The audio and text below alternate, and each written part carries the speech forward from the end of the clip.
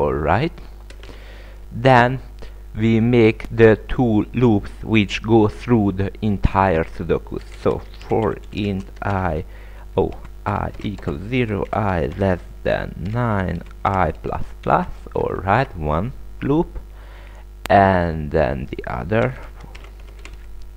int j equals 0, j less than 9, j plus plus, like that. Alright, we need a code block here because this will be long. Alright, if aj, it means if there is something which is not 0, then we just continue like that. Okay, it means that if we find a number which is not 0, for example in this case it will start with 6, then we just jump to the end of the loop and start again with the next number. We just jump to the end of the loop and start again. So that's what it means, but it should be known by you because I've shown you. Alright, we make the temp value 0. As you remember, this temp value will be contain that there is a number but only one, so we can write in. Now make a third for loop. So int, I don't know, I'm out of letter, x equal 1, x less than 10, x plus plus. We use 1 and 10. Actually, if there is an equal sign here, you can use 9 as well, because there is no 0. Actually, the 0 means there is a gap. So we try the 1 and the 9 and maximum the 9 to it. And inside here, inside this for loop, there is an if statement. So if row, and we pass I, j, and the number we created here, x, and columns, I think that is how is it right. Okay, we press I, j, x. Just let me decrease the tabulator wide so we can see the entire program, and square actually I, j, x. So we just call these functions which we return with a 0, and after we call all of the functions we check that with the AND logical operator, are they all 1? If so, then it will execute what is inside this if. So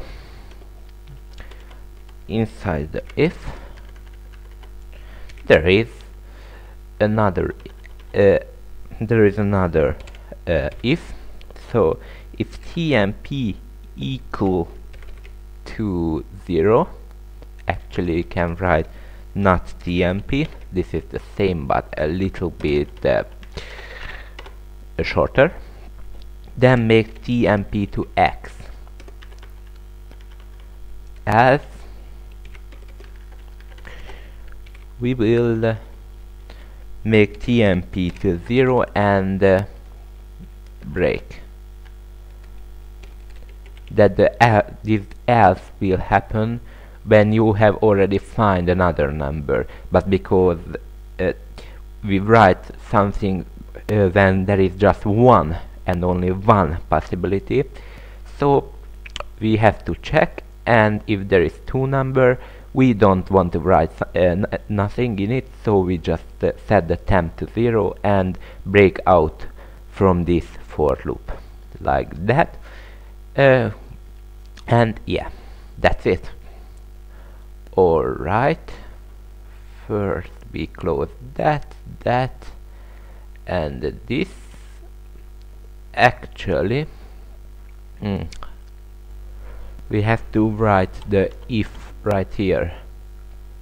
Let me just write these in, because it starts to get annoying that I don't know where the scope of one loop end and where does the next start. So after that we need an if statement, if tmp. So if the tmp is not 0, it means we find a number, but only one number. If we find two numbers that cannot be write in, we set the tmp to 0. It means we don't want to write that. So if tmp is not 0, then we set the value to tmp like that, and we can make the boolean 1, so indicate that the outer while loop should run, and just decrease the values with gap. Okay. Alright, we close the temp. It is close the for loop, the inner for loop, and this should close, the while. After the while, we have to check that the boolean is the boolean 0. If so, we cannot solve the sudoku. I cannot solve the sudoku like that, as the sudoku is solved.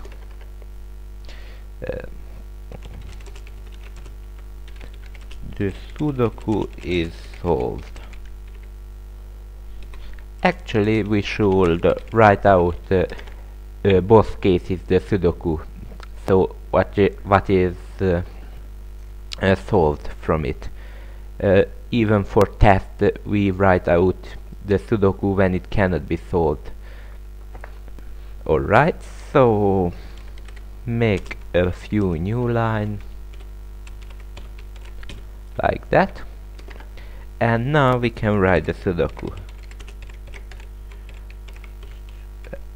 I less than 9, I plus plus, and inside that the inner for loop, j less than 9, j plus plus, and actually we just write the a I j. Alright, and there is a space.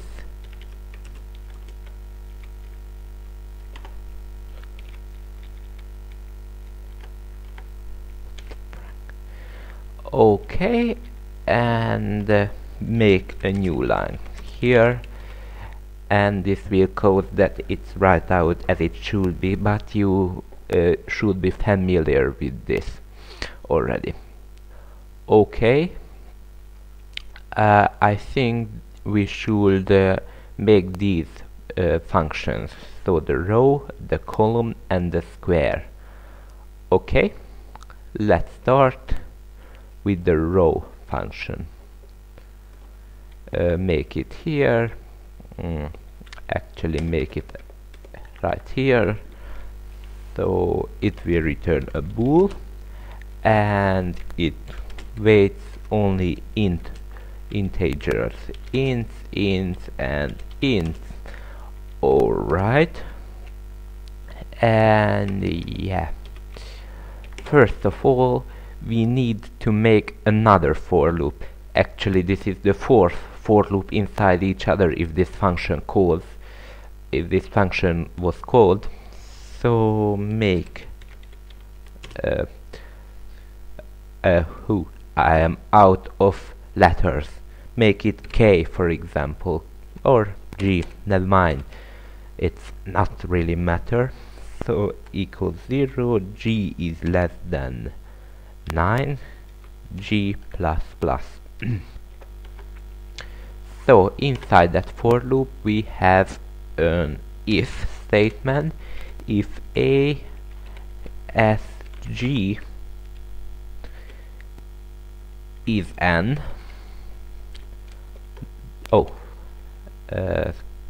parenthesis, we want to return with 0, else we want to return with 1, like that.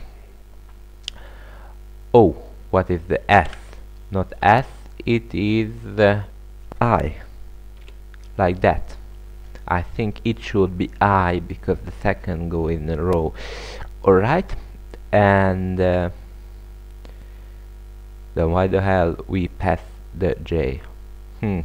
I don't know. Never mind, we just leave it as is. Now we make the column, I think that is how it is, right? And we just press the G here and the J here. Alright, and we make the square. This will be a little more complex than the previous one. So, not too much, just a little bit. Okay, first of all we need a row variable. This will be R, and this will be equal to style, so it will run everything up instead of down, or the normal rules of roundation. Alright, then we make I plus 1 divided by 3. It has to be a floating point number, as it will be automatically converted to an integer, and we don't want that. We want to give a chance to that cell function, and actually that's it. With that we calculated the row. Now int column equal to cell j plus 1 divided by 3. Alright, and we have to make 2 for loops to go that sub matrix inside the matrix. So this is 3 by 3 times 3 sub matrix. So for int we have an I already, int g equal row minus 1 divided by multiplied by 3, and g is less than this expression plus 3, and we want to just g plus plus. Okay, I try to explain it in a little bit. Int age equal column minus 1